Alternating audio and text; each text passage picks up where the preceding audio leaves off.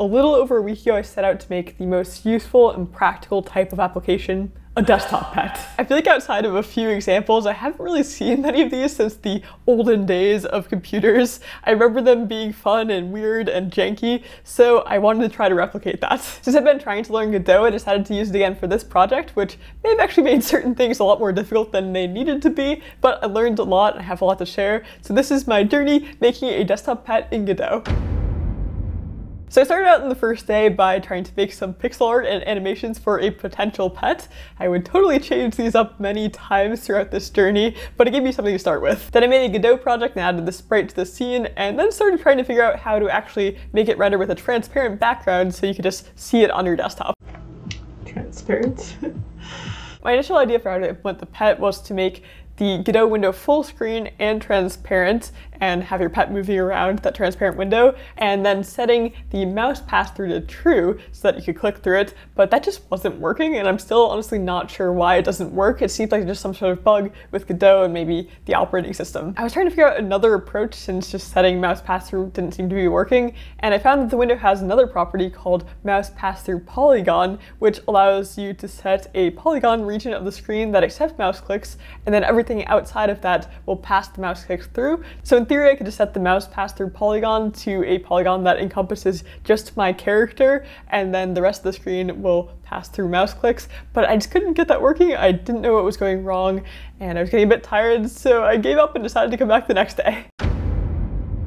The next day I came back and I decided that I wasn't satisfied with my pet pixel art, so I decided to try to make some more. I came up with this kind of bunny bear design, and this would change many more times still over the course of this project. Then I went back to trying to figure out why setting mouse pass-through polygon wasn't working as I wanted, and it took me a while. There were some weird visual issues and I had to tweak some window settings and some code, but eventually I got it working and I got my pet showing up transparent over the windows. Pets obviously can't just be stationary, so I then decided I wanted to make the pet move across the window, and to do that I had to make sure to update the mouse pass-through polygon as the pet moved across the screen based on the sprite's location. I then made the pet follow your mouse movements, and I noticed some weird visual glitches at this point kind of around the edges of the mouse pass-through polygon, and I wasn't entirely sure why those were happening. I'm still not entirely sure. I don't know what that box is from the character. I guess switching to physics process fixes that weird issue. I then switched up the art again, now for a third time, to a fox I found on itch.io, not something I made myself, but that will change again, and I thought it was looking pretty cute. It was a bit hard though to edit my code at this point because the pet kept constantly walking over it. I then made it so that the pet plays back an idle animation once it gets to its destination, which at this point was where your mouse was. At this point I started thinking about how I could expand upon this idea and let the pet interact with maybe other pets or other objects in the world on the desktop, and that's where this whole thing kind of fell apart. I realized that with my current approach of this full screen transparent window, I actually just couldn't add more objects or more pets to this window, because when you set mouse pass-through polygon, it actually just doesn't render anything outside of that polygon, at least on Windows, and that would be a problem because nothing else would show up other than the pet. And you can only have one mouse pass-through polygon set per window, so I couldn't just have two, one for the pet and one for its home. I was doing some research and I found a really interesting article that would end up helping me a lot that described the technique for making multiple windows share the same world in Godot, basically little views into the same world, and I didn't understand at all how to implement this when I first found this article, but it would come in handy a little bit. So because at the time I wasn't totally understanding that article, I decided to try to do my full screen transparent window with another small window on top, and I actually did get that approach working. I had both pets showing up on the screen, but it was really tricky to handle mouse events and get them to go to the right window to the right pet. I was trying to forward relevant input events from one window to another depending on where they clicked, but it was just getting really tricky. At this point I wasn't loving how this project was feeling. It felt very hacky and like I was fighting Godot and the operating system, and that mouse pass-through didn't really feel like it was consistently working. So I was realizing what I probably already knew earlier in the day, that I really needed to just sit down and rethink my whole approach to this project. So I decided to take a break and come back the next day. The next day I came back and I decided to just completely scrap the project and start over from scratch. Let's just start over.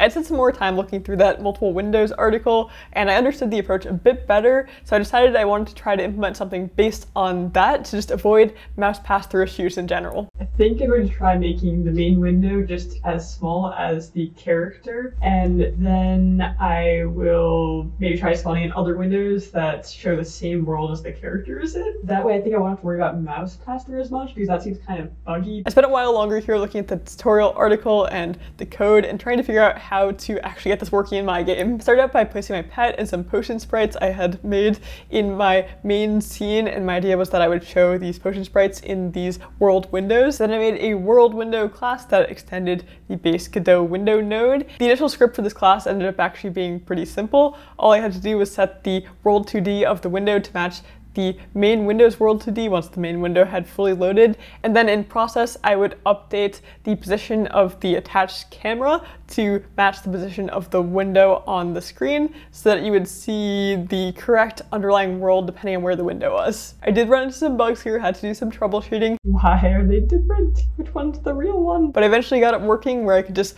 move that window around my screen and see peeks into my underlying world, the same world as the pet is in. Okay. I guess this is working? Question mark. I then added some code to spawn world windows for each object on the screen so that they would wrap where they were, so you could see each potion without having to move a window around, and I would improve this later, but it was working for now.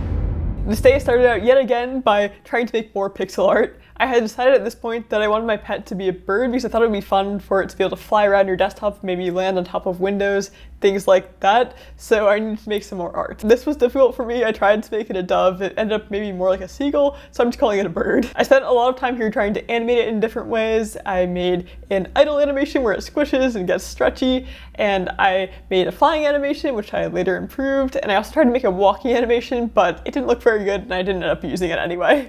The tail is pretty crazy. Fly animation is not that bad, honestly. I was still having issues at this point trying to figure out how user input was working, because I wanted the user to be able to click on the bird and click on a different object in the world and know where they click so I could have different things happen, but that wasn't really working as I expected it to. Sometimes when I clicked on the potion, it wouldn't get the click event, sometimes it would, depending on what was in focus, and this was kind of a mess, and I was just actually really confused about how things were working, but I came back to this the next day. Again, I started this day with some pixel art. I tried to improve the bird flying animation by adding some blur frames when it flaps its wings. I think it looks better, so I stuck with that. It looks not bad, right?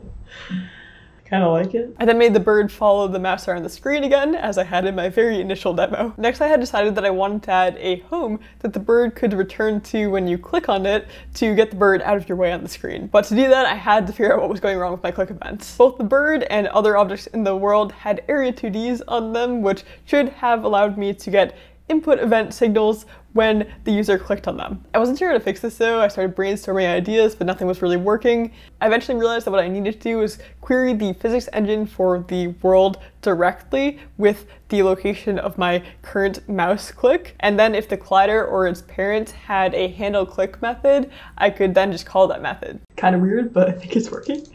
I can now tell if things are getting clicked. I cleaned up the code and then switched to having the world windows push back the events to the main window to handle in one place so that regardless of which window was focused, everything would be handled the same. So now using this functionality, I wanted to add that pet home that the pet would return to whenever you clicked on it. I did some more pixel art and I decided on a simple bird perch. I added it to the game world in a world window and made it so that when you click on it, the pet flies to it and then just sits on it.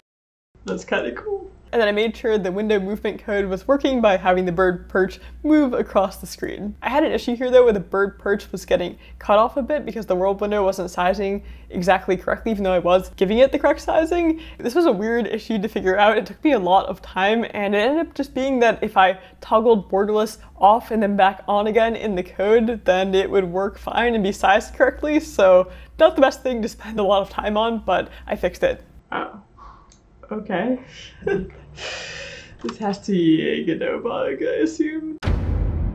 Now I wanted to add the ability to actually move the bird perch around the screen where you wanted it to position your pet. Once that was all working, I made it so that when you click on the home and the pet flies to the home, that when you drag around the home with the pet on it, it just stays put on it so you can place it wherever you want. And I also fixed some related bugs that were happening when you like grabbed the home out from under the pet very quickly and things like that. Then I wanted to make the pet love you. So I made a quick pixel art heart and then used that as a base for a particle system in Godot. I played around with the settings for this for a while to get the effect I wanted, and then I made it play back when you clicked on the bird. Initially I had a problem here because the window was the same size as the bird, which meant that the hearts would just get cut off.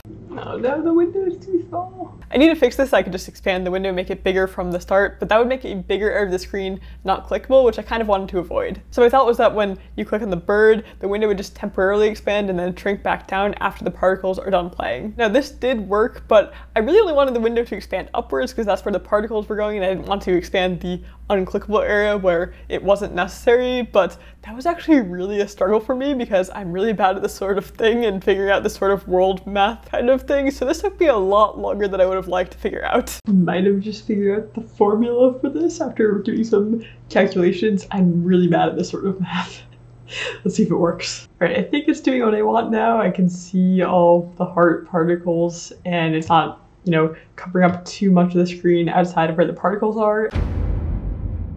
Now this day I got some really fun things working. I first added a rainbow shader effect for some reason on the bird, and I just thought it was fun. I don't know what I'm using this for, but it's fun. Now from the beginning of this project, I had the idea that I wanted the pet to be able to interact with open windows on your desktop in some form, maybe walk around the tops of them. And since I switched the pet to being a bird, I thought it'd be fun if the pet could fly to open windows and just land on them and sit on the tops of them. I knew that to get the positions of different windows on the user screens, I would need to access lower level native OS APIs, and I decided to just focus on Windows because I thought it would be too hard to do both Windows and Mac. I did some research and learned that I could use C# with pinvoke to access Windows native APIs pretty easily, and that was great because Godot supports C# and GDScript, so it would just work. I did though have to download a different version of Godot to get C# scripts working. My thought was that since my entire game was in GDScript, I could just write one C# script that would do the communication with the Windows operating system, get the window positions, and then pass it back to my GDScript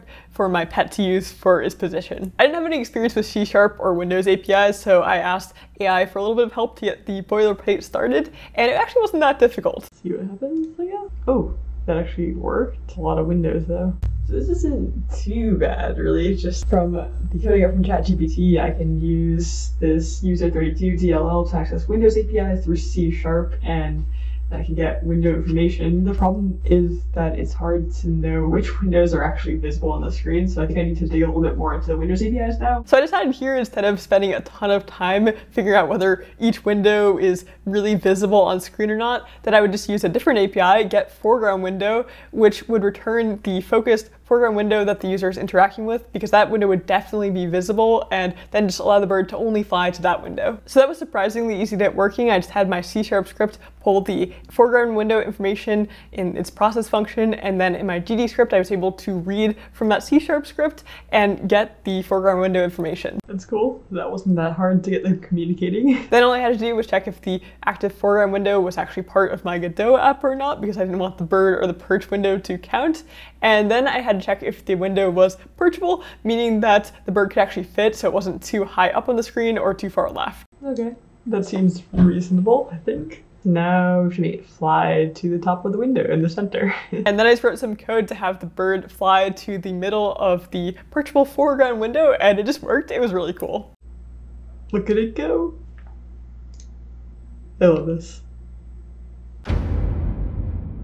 I took a 3-day break from working on the project, but then I came back and I was intent on polishing it up and finishing it. I spent some time just improving the logic around how the bird decides to fly to the mouse, to its home, or to a window. This was actually surprisingly tricky because the way I had coded the bird was not the best, pretty messy, and just a ton of different booleans that tracked its state. And if I were making this a bigger project and continuing to work on it, I would definitely need to refactor how the bird code was working and probably move it into some sort of state machine. But since this was my last day working on it, I decided to just grind it out and figure it out with what I had.